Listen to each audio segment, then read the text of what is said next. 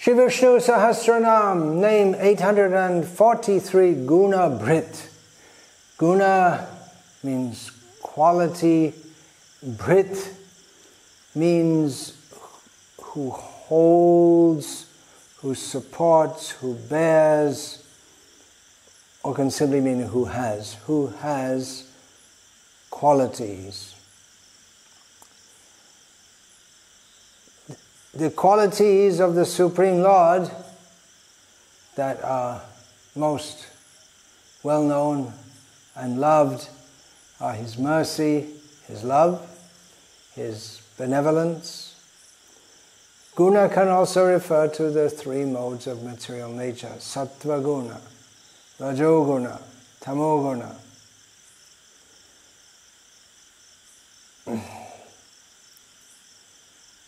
Shankaracharya gives the meaning. He supports the three modes of material nature.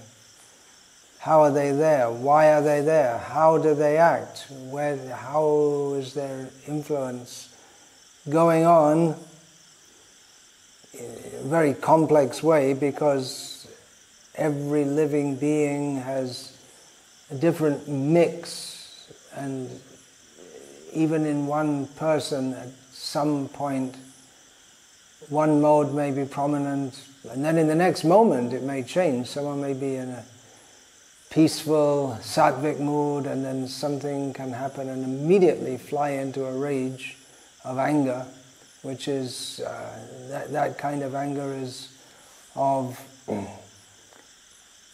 rajogun mixed with tamoguna. So it's all extremely complex. Trying to understand human psychology or even animal psychology, it's all very, very, very complex. Behind it are the three modes of material natures, and they're practically innumerable combinations. Behind it all is Krishna. It's His system and He upholds it. This explanation is also given by Baladev Vidyabhushan, similar. He says that in particular the Supreme Lord, He supports the mode of goodness in the matter of maintenance, the mode of passion in creation, and the mode of ignorance in destruction.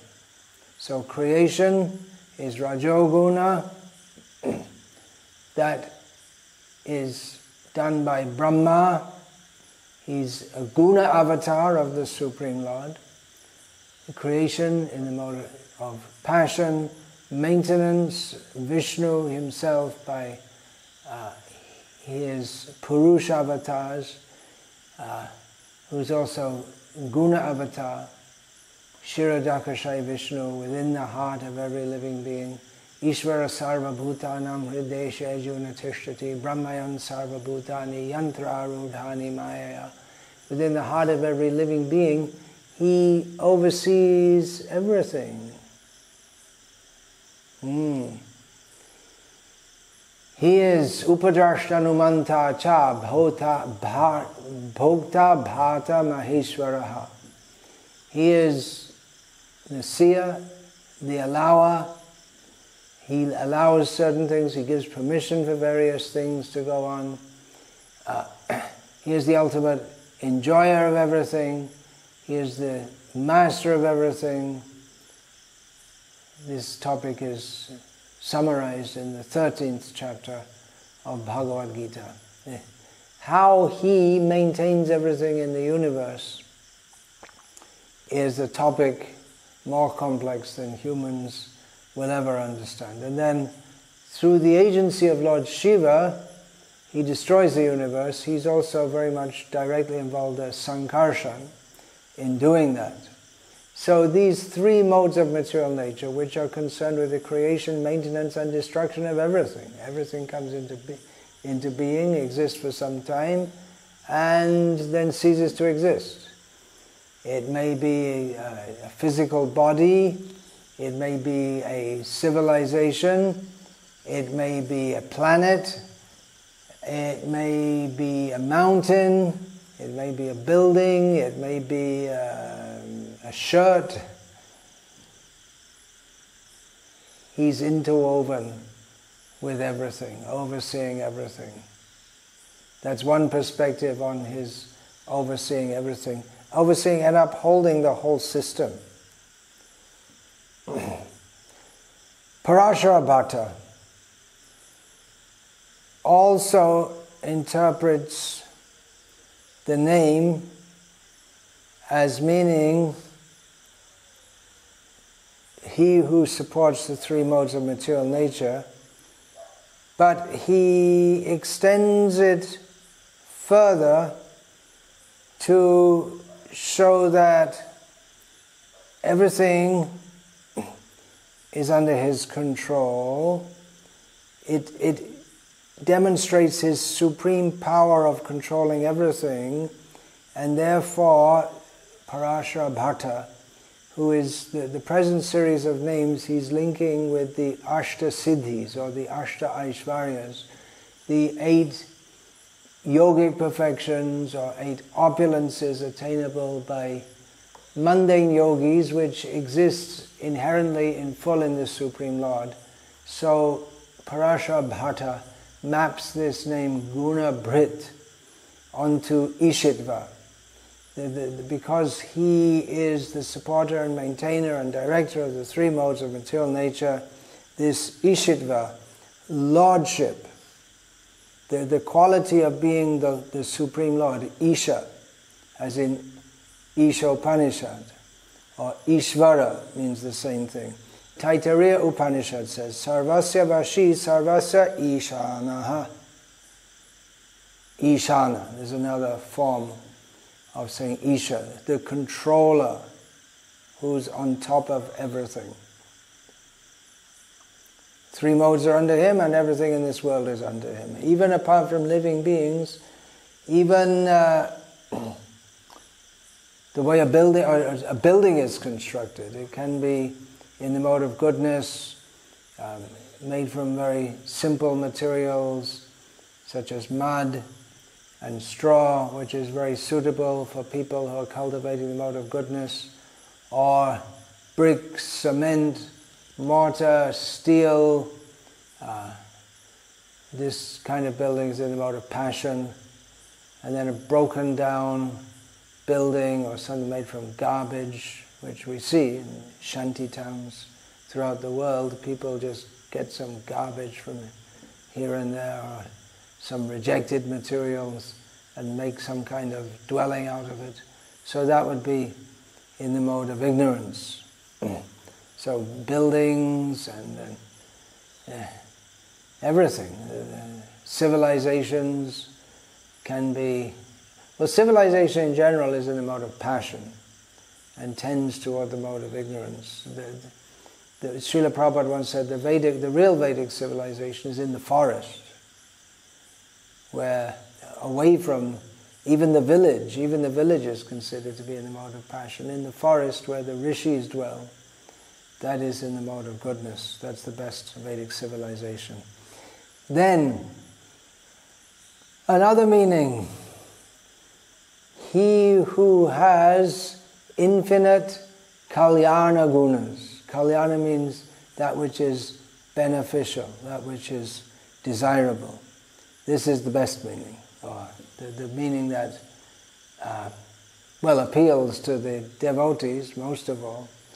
And Krishna is lauded again and again and again.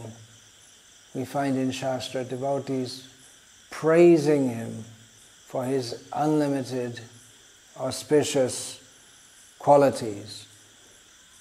He, in that sense, it can mean he who has qualities. Now, everyone has qualities. There may be good qualities or bad qualities. Often when we say qualities, we mean good qualities, but then we can qualify that by saying bad qualities. But all of Krishna's qualities are good. When he kisses his mother, that is good. And when he kills his enemy, that's also good. everything he does is good. In fact, good qualities are in him. Only, he's the fountainhead of all good qualities, and those good qualities also manifest in those who take shelter of him by their association with him. And we may say, well, there are so many people who they're not particularly religious, but they're good. They're not very religious, but they're good people. But Bhagavatam says, Harava bhaktasya kuto mahan gunaha. Where are the good qualities in those who are not devotees? Where are the great qualities? It may be good, but it's not great. If it's not connected with Krishna, it's not in connection with the absolute truth, therefore it is extremely limited and temporary, and probably misleading also. Just like at the present time, people think it's a very good quality to, here in India, where there are a lot of people who don't have access to good education, so if someone makes a school for uplifting a depressed section of the population, that's considered to be something very good. But then if we look at it from the transcendental perspective, the real education means how to get out of this material world rather than how to get an education which is supposed to help us get along in this material world, which is only going to pertain to this life anyway. And an education which doesn't focus on the real aim of life, which is to be Krishna conscious, that can be said to be more harmful than good even. So what is the definition of good? It differs from person to person, but from the absolute perspective, from the understanding of reality as it is, as we understand from the Vedas. Veda means knowledge. All goodness resides in him. He is goodness personified. So, Krishnadatta Bharadvaj gives the explanation. Gunan jnana ananda madhurya vatsalyadin vibharti iti guna Bhrt. He who possesses qualities such as jnana has been glossed here as perfection in knowledge about everything past, present and future, as Lord Krishna says in Bhagavad Gita, Vedaham samatitani vartamanani charjana bhavishyani cha bhutani. I know, Krishna says, everything past, present and future. Ananda, absolute bliss, unimaginable in the material situation, absolute bliss. Then madhurya, sweetness, vatsalya, kindness, like the natural feeling of affection, just like the cow to the calf. Adi means, and so many other qualities are in him. Bhaktivinoda Thakur sums it up by ascribing to Krishna the name Samasta Guna Gana Dhamma. Samasta Guna Gana Dhamma, the abode of all qualities, which here of course particularly means qualities which we see as good, but as Krishna himself says in Bhagavad Gita, Sada Sach Chaiva Charjana. I am both good and bad. Even the bad comes from Krishna. Or rather, the bad is connected with him, inasmuch as nothing can exist without him, and bad means to not be conscious of him, aware of him, surrendered to him. Bad means to turn away from him. So even what is bad is in relation with him. There's nothing outside a relationship with him. Sri Madhvacharya describes the Supreme Personality of Godhead, Lord Vishnu, as Kalyana Akila Sadguna. He is the abode of all auspicious good qualities. That's how we can roughly translate it. In Lord Sri Ram, we find 16 prominent kalyana gunas, beneficial qualities. We find at the beginning of Valmiki Ramayana, who is that person now living on earth who is possessed of good qualities? And the qualities are listed, and the answer is Rama. Rama. Valmiki wants to know. Narada answers. Gunavan. Well, that covers them all. He's filled with qualities. That's the first one. But that's mapped onto Soshilya, which is another way of saying that he is endowed with all good qualities. Then what are they? Viryavan, full of prowess and heroism. Dharmagya, he knows what is dharma. He knows what is right, which also means that he does what is right. Kritagya, he is grateful. He doesn't forget anything which is done in devotion for him. Satyavakya, he speaks the truth.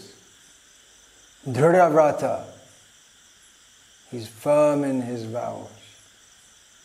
Many of these qualities, of course, are discussed individually within the course of Vishnu Sahasranama. Charitrena yukta,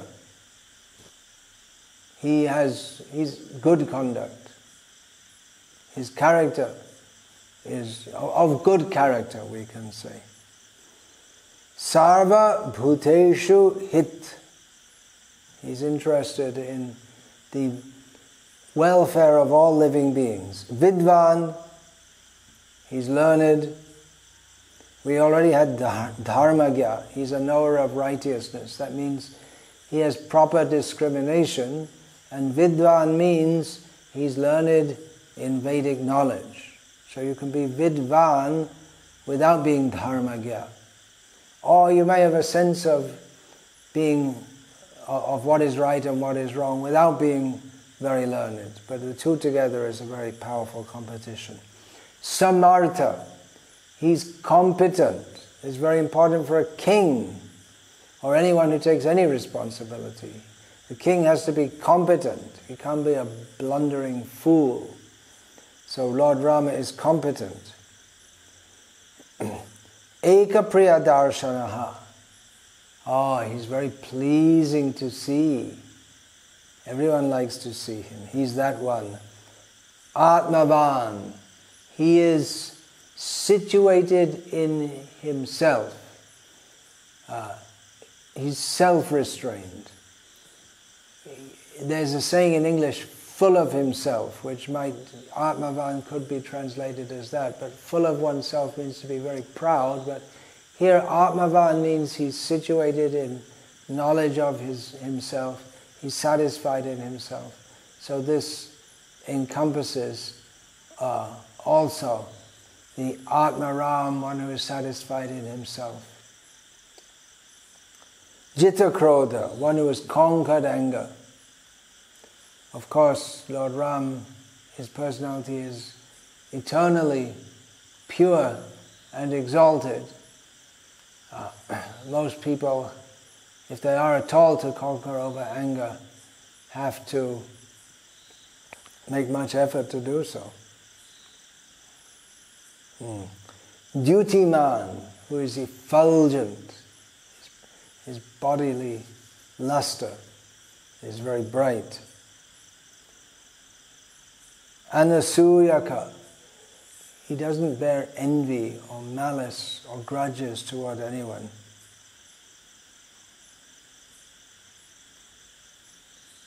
Kasya bhibyati devaha cha sangyuge. Even the demigods fear to engage with him in battle. So, he has so many qualities. This name Guna Bhrt is very important. in understanding the nature of the Absolute Truth. We'll discuss that more in discussing the next name, which is Nirguna. So these two names, which appear to be contradictory, are right next to each other in Vishnu Sahasranama. So Guna Bhrt, who has qualities, and Nirguna, who doesn't have qualities, is the literal meaning. So understanding his qualities and understanding they are inherent in him, eternal in him. He is the ultimate reality. There's no reality beyond him, and these eternal qualities are non-different from him. They are the absolute truth. Murtiman, we had that name in Vishnu Sahasranama. He is form, and he is his very form, and with the form comes Nama, Rupa, Guna, Lila. He has a name, he has form, he has qualities, he has pastimes. They're all real. All the names of Vishnu in Vishnu Sahasranama, they all pertain to his qualities. And practically the name Vishnu is all-pervading because in Vishnu Sahasranama, because Vishnu means all-pervading. And all these names describe his qualities. Raghava Goswami, a Gauriya Vaishnava author, in his Hari Bhakti Ratna Prakash, wrote, here's the translation, "They who hanker after impersonal, so-called liberation may protest, you say that Sri Krishna is the Supreme Brahman, that he is full of transcendental bliss, that he is eternally manifest, and that he enjoys pastimes in his own spiritual form. Does Brahman have a form? Is there any evidence to support this statement? Does Brahman have attributes? Does Brahman have opulences? Does Brahman have a home?" So in this way, the impersonalist who is convinced that Brahman doesn't have a form, that there's no evidence to support this, that he doesn't have attributes, they challenge the Vaishnavas. Come on, tell us. But those who are devoted to Sri Krishna Chandra's lotus feet can reply, and they do reply. They reply to the impersonalists who are very strongly promoting their position. The Vaishnavas reply, this is all from Hari Bhakti Ratna Prakash, "How foolishly you speak! Who is able to completely describe the transcendental forms, qualities, and other features of Lord Krishna, whose glories are without end? Lord Brahma prays," and then in Hari Bhakti Ratna Prakash is quoted from Srimad Bhagavatam, "Gunatmanastepi gunan vimatum hitavatirnasya ka ishiresya kalena yair va vimita sukalpair bhupang shavake mihika dubhash aha." Brahma says, in time, great scientists may be able to count all the atoms of the universe, all the stars and planets that we see in the sky, and all the particles of snow. But who among them can count the unlimited transcendental qualities of the Supreme Personality of Godhead? In other words, they can't. Even if they're able to count all the atoms in the universe. And scientists do estimate the number based on what they presently know. Based on what they presently know. Ha ha ha ha. He, Krishna, Lord Brahma says, descends on the surface of the globe for the benefit of all living entities. Then, Hari Bhakti Ratna Prakash continues, quoting Padma Purana, "Yo sao nirguna ityukta shastreshu jagadishvara prakritari heya samyuktair gunaya heyatvam uchyate." When the Vedic literatures say that the Supreme Personality of Godhead, the Master of the Universe, has no material qualities, nirguna, they mean he has no material, abominable qualities. So we're jumping ahead a little bit to the next name, Nirguna. But these two names have to be understood in relation to each other. So I'm speaking a bit about Nirguna, no qualities in this name, Guna Bhrt, who has qualities. And speaking on Nirguna, the next name, I'll also, Krishna willing, speak on Guna Bhrt, he who has qualities. The Lord has no material qualities, this is the point, but only spiritual qualities. And his pastimes, for his pleasure, they naturally demonstrate his transcendental qualities. Bhagavatam, in the course of describing Krishna's transcendental rasadans, Shukadeva Goswami says, Nrinang Nishreya Sarthaya Vyaktir Bhagavato Nripa Avyayasya Prameyasya Nirgunasya Gunatmanaha. You see, here we have Nirgunasya, of he who has no qualities, Gunatmanaha, who is the very being of all qualities, or whose qualities are absolutely linked with his very self. In our material existence, we have qualities, but I may have a certain qualities or mindset or character in one life and a different identity and persona in another life. But Krishna's qualities are fixed eternally in him, although he manifests them in various extraordinary ways, just like a kaleidoscope is always changing. So the translation of this verse from Bhagavatam, O King, Shukadeva speaking to Parikshit, the Supreme Lord is inexhaustible and immeasurable, and he is untouched by the material modes because he is their controller. His personal appearance in this world is meant for bestowing the highest benefit on humanity. Then we find in the first canto of Bhagavatam, a famous and important verse, Atma Ramas Chamunayo Nigrantha Apyurukrume Kurvantya Haituking Bhaktim Itam Guna Bhuto Hare He.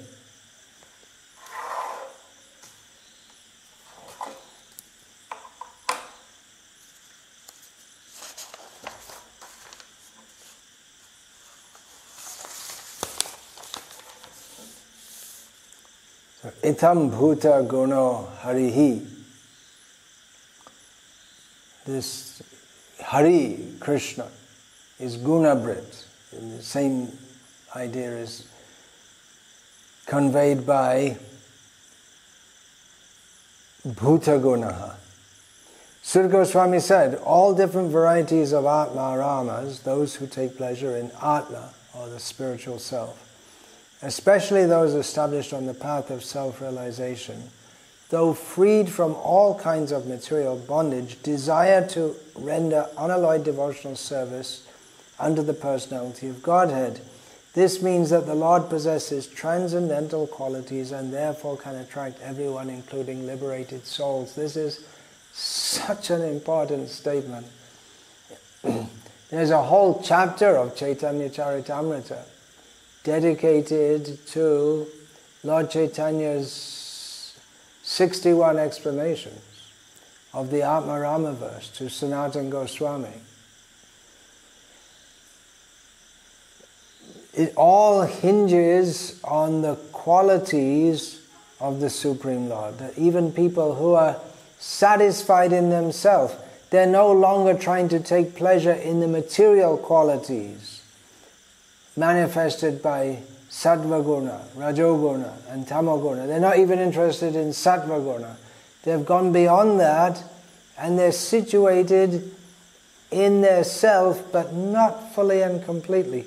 Otherwise they couldn't be attracted as they are to the Supreme Lord. When they're not attracted to anything and they're just situated in transcendence, what could attract them? The transcendental qualities of the Supreme Lord. Those transcendental qualities, 40 of them, are listed in the first canto of Bhagavatam, in which it is stated. I'm just giving the translation.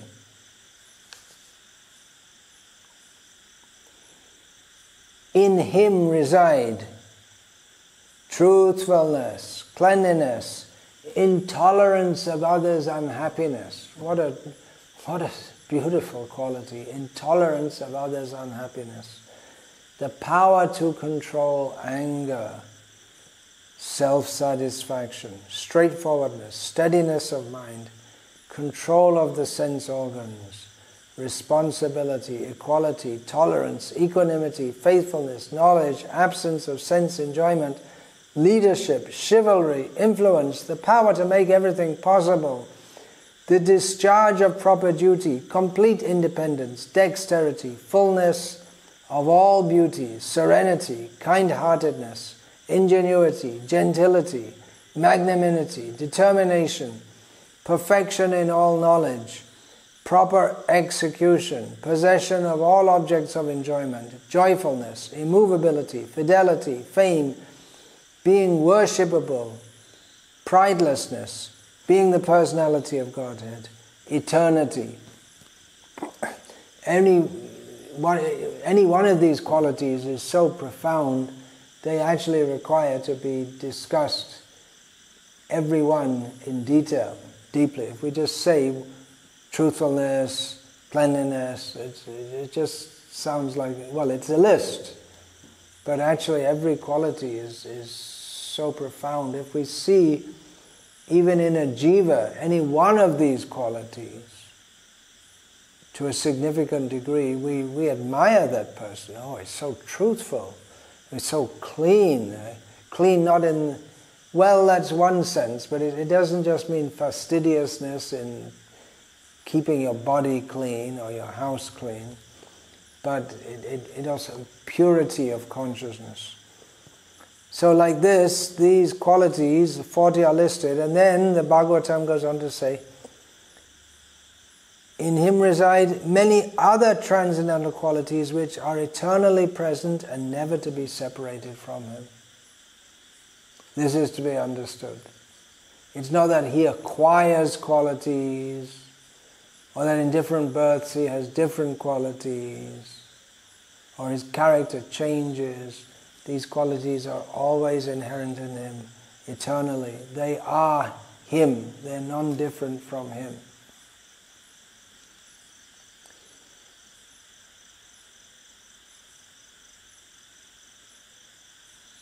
He's described as the personality of Godhead, the reservoir of all goodness and beauty, Lord Sri Krishna.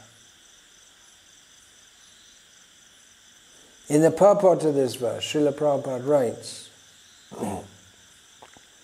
paraphrasing different statements from the Shastra, Srila Prabhupada writes, even if it were possible to count the atoms after smashing the earth into powder, still it would not be possible to estimate the unfathomable transcendental qualities of the Lord. How many are there? More than the atoms of the earth, more than the atoms of the universe. But even if you take even one of them, we can't fully understand even one of them because it's unfathomable, it's so deep, it's so profound. Srila Prabhupada continues, it is said that Lord Anantadeva has tried to expound the transcendental qualities of the Supreme Lord with his innumerable tongues, numberless tongues, and that for numberless years together it has been impossible to estimate the qualities of the Lord. The above statement of the qualities of the Lord is just to estimate his qualities as far as a human being is able to see them in him. So there you go, there's Krishna's CV. When people want to get a job, they want to be hired in a certain position, they have to present their CV, curricula vitae, something like that. It's from Latin. Biodata, it may be called in the Western world more. So they give their qualities, their qualifications, and then they have to have some, preferably they'll have some recommendation, and then they'll be interviewed. So in the interview, the interviewer is supposed to try to understand, does this person actually have what it takes to fulfill the role that we want him to do for our company. So if we're looking for God, we should find Krishna. He has the qualities which make him God. If he's going to be God, he should have all these qualities. If he doesn't, he's not God. All the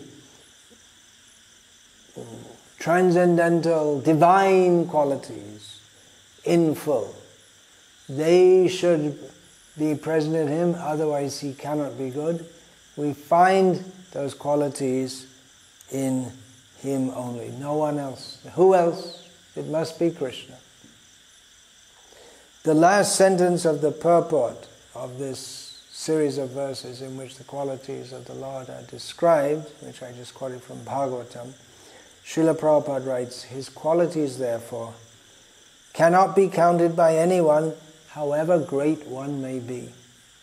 However great one may be in the material world, and here on this planet, in this Kali Yuga especially, we're really not great at all.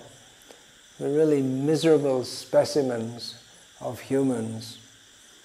But however great one may be, we can't even count his qualities. We can't come anywhere near counting. We can't even imagine what it means to count all his great qualities. Vancha kalpatarubhyascha kripa sindhubhyacha patitanam pavanebhyo Vaishnavebhyo namo namah Dante nidaya chunakam padhyane padya kripaja kakashakamedana Hey sadhava sakala veda vihayatarat Gauranga chandra charne kurudana rana Parivadatu jano yatadata